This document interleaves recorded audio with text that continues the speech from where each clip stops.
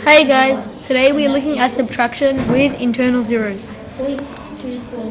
First sum today is 60 minus 37. First we look at the ones column, 0 minus 7. You can't subtract 7 from 0, so we have to borrow from the 6 in the tens column.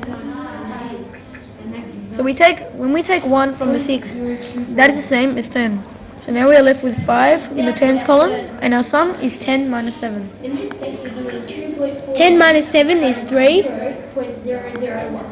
and 5 minus 3 is 2. So that means 60 minus 37 equals 23. Our next sum is 209 minus 168. First we look at the ones column, 9 minus 8. That equals 1. And now we look at the tens column, 0 minus 6.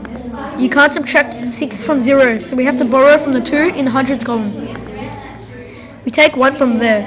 The 1 is a 10. So we put that on the 0, and we are left with 1 in the hundreds column, and our sum is 10 minus 6. 10 minus 6 is 4, and 1 minus 1 is 0. So that means 209 minus 168 equals 41. Thank you for watching our video. I hope you learned something. Yeah.